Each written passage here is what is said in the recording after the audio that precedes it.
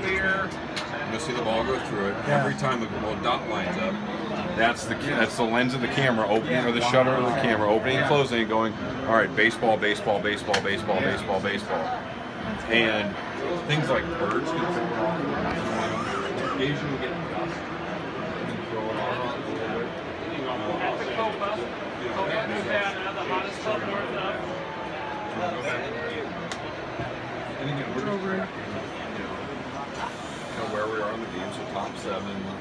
Zach Curtis is now pitching, should be facing up. Good. And so like I say, he'll throw the pitch, he'll see the speed mile an hour right here. Pitch break will show up here. That's how many inches? Or? Yeah. Okay. What's a typical break? Like it all depends on the pitch.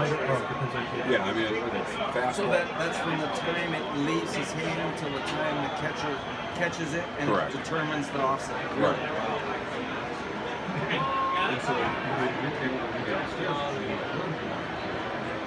by downstairs, is it in the truck? No, down the field.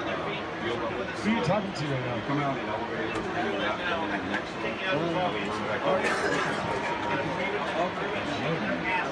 we're actually able to tell you where the ball comes out of the pitcher's hand is from the distance. Because it's 2 different pitches, 2 different sizes.